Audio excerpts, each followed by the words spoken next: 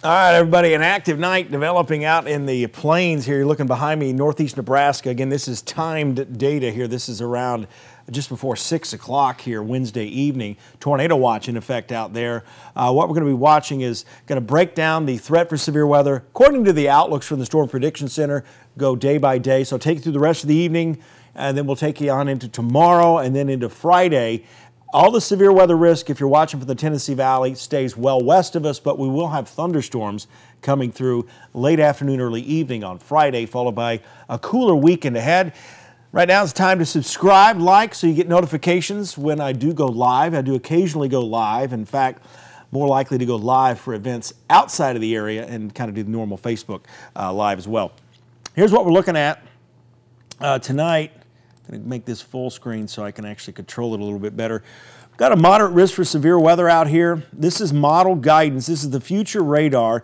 And we're also starting to see some thunderstorms developing down here in south central Kansas, actually, I'd say northeast of Wichita. So in between south central and northeast Kansas. Those will likely be hail producers. And a lot of hail with these storms here in the moderate risk area as well, northeast of Manhattan. And this is just because it's so muggy there. There's so much instability to work with. And if anything can get going in south central Kansas tonight, Wichita to Emporia, that could be rather severe. And you'll see I'm going to take you through future radar. Then we're going to go through the Cape, the instability, and then we're going to go through the 850 millibar winds because the area low pressure is still developing and those upper level winds are still going to be moving through. And I do want to reinforce to follow your local TV broadcasters in these markets here as well. They're going to have the best information as far as any call to action or imminent severe weather that you'd really need to be aware of, you and your family. But notice by 9 o'clock, it starts to move towards the Kansas City area, northeast of Manhattan, but it kind of stalls out a bit. North central parts of Missouri, kind of getting outside of the outlook area. So it's a really small, detailed area, this risk of severe weather. And I think the initial tornado threat is going to be early this evening through about 11 o'clock. Notice some new development here as we get on into the 11 o'clock time frame. It's kind of focused right here on the southeastern fringes of that moderate risk area. That tornado watch goes until 11 o'clock tonight, so the model data here is right at 11 o'clock. And notice kind of a sharp divide here along I-70 and to the north. That's where the tornado watch is. This stuff over here in northern Missouri, around 1 o'clock in the morning, shouldn't amount to much. But notice another robust area of thunderstorms moving across the same area. That's as the upper level energy kind of moves through, the area low pressure moves through, and I'll get to that in a second. And also just mainly heavy rain with that and maybe some smaller hail. As we get into Thursday morning, everything's northeast. The air is still very unstable to the south. This is the Cape. This is the amount of energy these storms have to work with. And this is model guidance here around 8:30. Notice the lack of energy. This all becomes rain-cooled rather quickly up here to the north.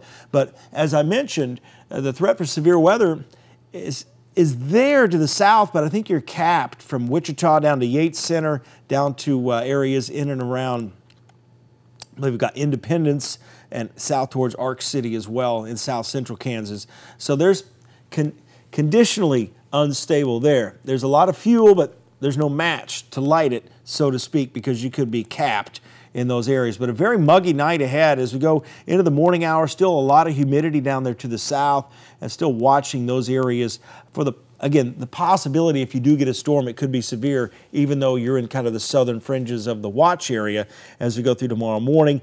Here's that energy helicity index. This is really high. And that's why I think it's so capped in this area that, I mean, if that cap were to break, these numbers here are really, really high, especially Wichita around 2:30 in the morning. But I just think you're probably going to be capped, and that's why you're not really in a higher risk area for that, but definitely something to watch. Here's a look at the low-level jet stream. Again, these are winds above the ground, about 4,000 to 6,000 feet.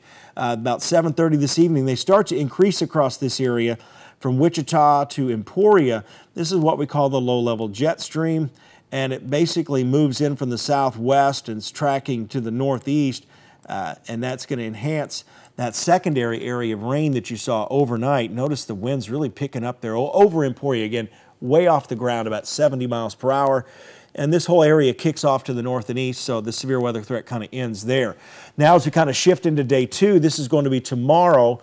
This is a slight risk area that kind of covers a large area from just south of St. Louis and on down towards Waco, San Antonio, north of Houston. Dallas kind of right in there. If you got a flight into Dallas tomorrow, may need to watch out for some delays depending on when this develops and starts moving in. It's going to be rather bumpy across this area. This is the area, the frontal boundary that's moving through, and we're going to see some strong thunderstorms here, mainly looking at gusty winds, probably severe wind gusts, large hail. Initially, over south central Texas, there could be a brief tornado threat with that. And as we continue on, this is all going to be by 11 o'clock towards Memphis, and this is eventually what's going to move into North Alabama. But all this fades away because all the energy's gone. One thing we'll watch is a big round of thunderstorms. In fact, a complex of storms could actually break off of this and move through southern Louisiana early Friday morning. So here's all the Cape, here's all the energy 10:30 Thursday morning, really centered from Dallas to Waco to College Station in Houston. Notice how the northern edge gets really skinny up here from St. Louis to Little Rock, so it'll be a short window there for severe weather, and it really breaks off. So by 10 o'clock tomorrow night, most of that threat's over with the exception of areas from Houston to Beaumont, Port Arthur, and southern Louisiana as that moves in. Here's that EHI setup. Looks a little bit higher here from Dallas to areas of southwest Missouri, so that's why I think that initial tornado threat may be there with that wind shear, but it's quickly going to move off to the north and east. And as we get on into the day 3 setup here, this is going to be Friday morning. Notice the big complex of thunderstorms just off the coast, so not good for deep sea fishing out there on the oil rigs, so kind of stirring things up. What I've seen lately is we're going to watch the northern edge of this kind of break off with thunderstorms. Those will move towards North Alabama late in the afternoon Friday.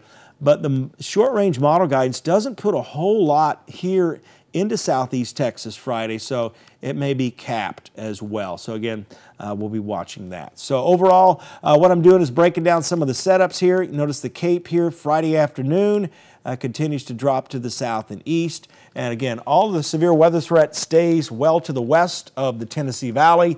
But again, we'll be watching that. And I'm going to try to provide more of these updates with active severe weather, especially when it's out west. So again, that's a breakdown of day 1, day 2, and day 3, that is, of the Storm Prediction Center outlooks.